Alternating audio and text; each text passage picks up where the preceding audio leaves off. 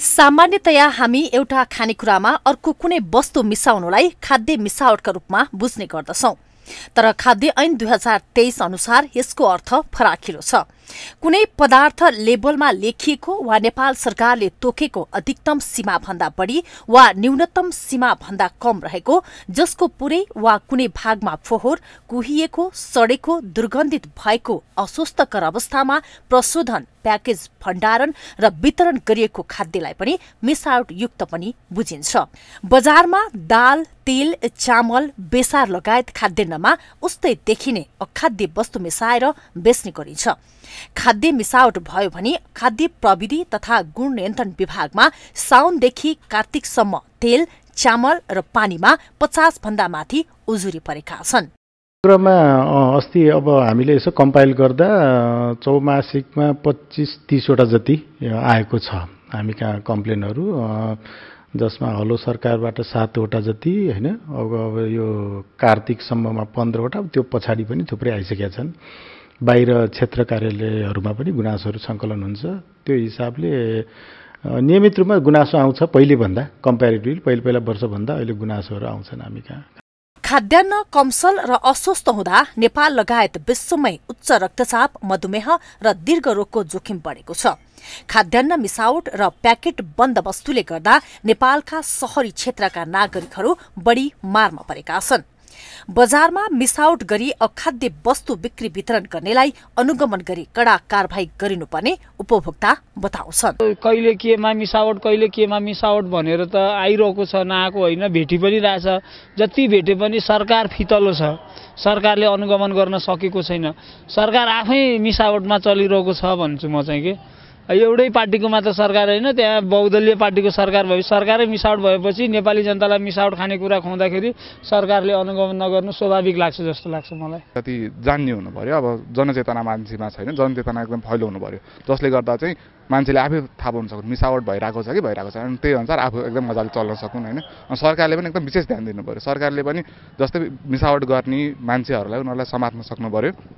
अनि जरिमाना हुन्छ नि, फाइन चाहिँ एकदम पेनाल्टी चाहिँ एकदम राम्रोसँग एकदम करप्ट नभइकन लाग्नु पर्यो। कानूनत खाद्य वस्तुमा अखाद्य वस्तु मिसावट गर्न पाइँदैन। मिसावट गरी बिक्री वितरण गरेको पाइएमा जरिवानादेखि जेल सजायसम्म हुने कानूनी व्यवस्था छ। तैपनि कमसल र मिसावट युक्त अस्वस्थ खाद्यान्नका कारण जनस्वास्थ्यमा गम्भीर खेलवाड भइरहेको छ।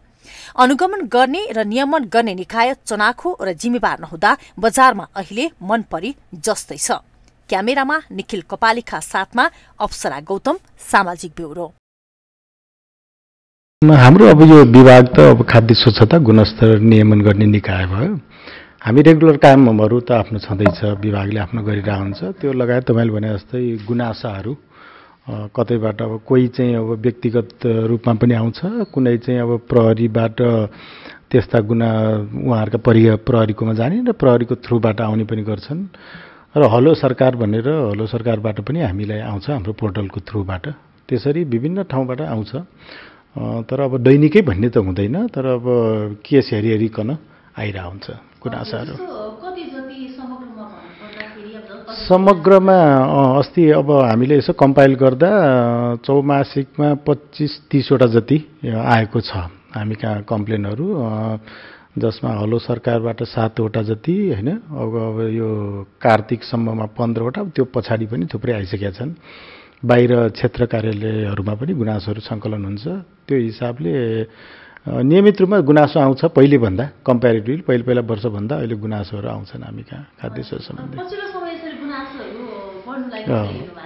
त्यो एकदम राम्रो, किनभने कन्ज्युमर अवेर भयो भन्ने मानेमा बुझ्छौँ र खाद्य स्वच्छता र गुणस्तर कायम गर्नको लागि त्यो आवश्यक पनि हुन्छ। किनभने जनरली खाद्य स्वच्छता गुणस्तरको लागि ऐन नियम एउटा पाटो भयो होइन, अनि निरीक्षण नियमन गर्ने एउटा पाटो भयो, त्यसको परीक्षण अनुसन्धान गर्ने होइन, अनुगमन गर्ने एउटा पाटो भयो भने कन्ज्युमर अवेयरनेस पनि एउटा मेन पिलरकै रूपमा हुन्छ र त्यो चाहिन्छ। कन्ज्युमरमा त्यो अवेर भयो भने बजार त हाम्रो अहिले ओपन मार्केट छ, त्यसैले गर्दा मार्केटबाट त्यस्ता खालको कम्प्लेन र उपभोक्ताहरूको चाहिँ अवेरनेस बढ्यो भने स्वच्छता र गुणस्तर नियमनमा अझ सहज हुन्छ हामीलाई।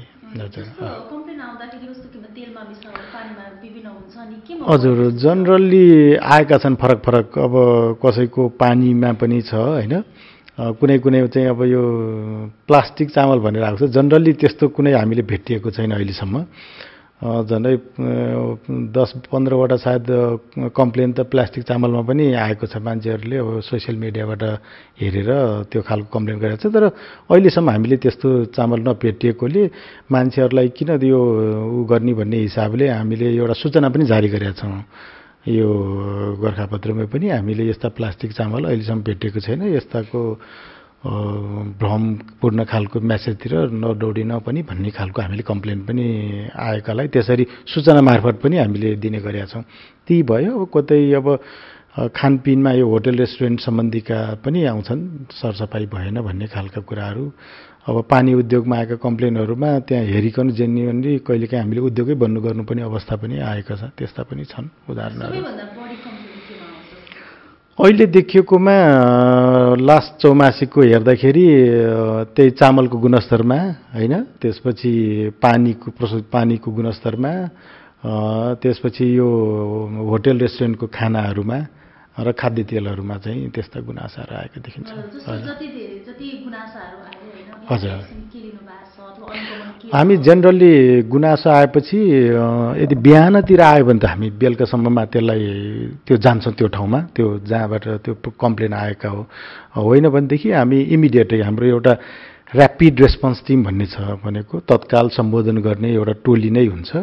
कम्प्लेन आयो भने त्यो कम्प्लेनलाई चाहिँ पहिलो प्रायोरिटी राखेर हामी अनुगमन जान्छौँ। रेगुलर कामलाई चाहिँ हामीले छोडेर भए पनि त्यो गुनासोलाई चाहिँ बढी प्रायोरिटी दिने हिसाबले अनुगमन गरिरहेको हुन्छौँ हामीले। एउटा त्यो पाटो भयो। अब जस्तै हलो सरकारबाट आएको छ भने पनि हामीले त्यसको निकालेर होइन के खालको छ त्यो इस्यु अनुसारको त्यो ठाउँमा गएर के समस्या आएको छ त्यो हेरेर अनि त्यसको हामी जवाफ पनि दिने, यस्तो भयो, यस्तो कारबाही गरियो भन्ने खालका पनि उहाँहरूलाई जानकारी गराउँछौँ जनरली। हजुर, प्लास्टिकको चामलको कुराहरूमा चाहिँ हामीले कुनै पनि भेटिएको छैन। त्यस्तो खालको कम्प्लेनमा चाहिँ त्यो सत्यता त्यस्तो भेटिएको छैन अहिलेसम्म। अब पानीका कम्प्लेनहरूमा चाहिँ हामीले लास्ट टाइम हामीले 4वटा उद्योगहरूलाई बन्द पनि गरेका छौँ हामीले, जसले हाम्रो यो निर्देशिका बमोजिम उत्पादन नगरेका उद्योगहरू छ भने त्यसलाई हामीले हाम्रो निर्देशिका मापदण्ड अनुसार उत्पादन नभएका उद्योग भयो भने तिनीहरूलाई बन्द गर्छौँ जनरली। अब कसैलाई सुझाव मात्रै पनि दिनुपर्ने हुन्छ, त्यो सिभिरिटी हेरेर हुन्छ।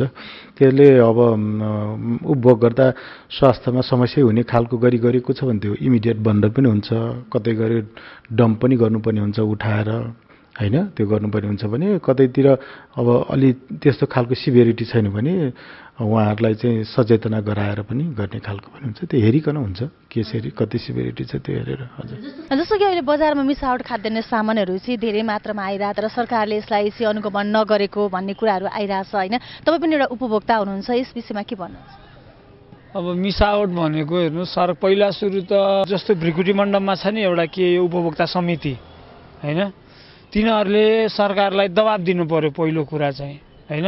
उनीहरू के प्रयोजनको लागि उपभोक्ता समिति गठन गरियो भन्ने कुरा विधि र विधान अनुसार लाग्नु पर्यो।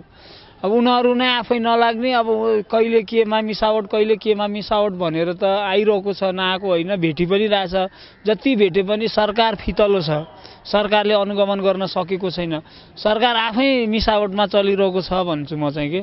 एउटै पार्टीको मात्र सरकार होइन, त्यहाँ बहुदलीय पार्टीको सरकार भयो, सरकारै मिसावट भएपछि नेपाली जनतालाई मिसावट खाने कुरा खुवाउँदाखेरि सरकारले अनुगमन नगर्नु स्वाभाविक लाग्छ जस्तो लाग्छ मलाई। अब के गर्नुपर्छ? यस्तो सरकारको कार्यान्वयन एकदमै फितलो छ होइन, सरकारले कुरा सुन्ने काम नगर्ने प्रविधि छ हेर्नुहोस् होइन। किनभने समृद्ध नेपाल र सुखी नेपाली भन्ने सरकारको नारा एउटा छ होइन, तर सरकारको नारा अनुसार अपेक्षा अनुसार सरकारकै कर्मचारीहरूले सरकारलाई असहयोग गरिरहेछ। टेबलमा बसेर यो कुरा मेरो कमजोरी छ, यो कुराहरू गर्नु पर्यो, यो कुरामा जनताले चित्त बुझाएको छैन, यसलाई यसरी मिलाएर लानु पर्यो भन्ने कुराहरू टेबलबाट समस्या समाधान गरिदिनु पर्यो क्या।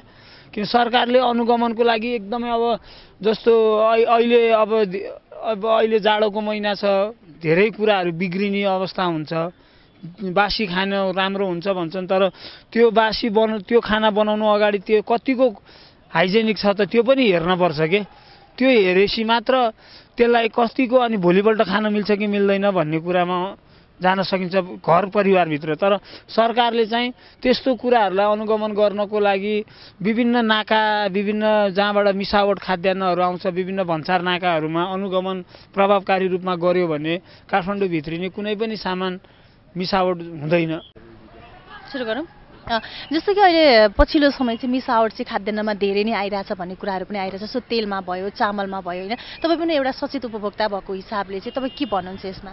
हजुर, पहिला चाहिँ जनता पनि अलिकति जान्ने हुनु पऱ्यो। अब जनचेतना मान्छेमा छैन, जनचेतना एकदम फैलाउनु पऱ्यो, जसले गर्दा चाहिँ मान्छेले आफै थाहा पाउन सकुन् मिसावट भइरहेको छ कि भइरहेको छ, अनि त्यही अनुसार आफू एकदम मजाले चल्न सकुन् होइन। सरकारले पनि एकदम विशेष ध्यान दिनु पऱ्यो। सरकारले पनि जस्तै मिसावट गर्ने मान्छेहरूलाई उनीहरूलाई समात्न सक्नु पऱ्यो। अनि जरिमाना हुन्छ नि, फाइन चाहिँ एकदम पेनाल्टी चाहिँ एकदम राम्रोसँग एकदम करप्ट नभइकन लाग्नु पऱ्यो।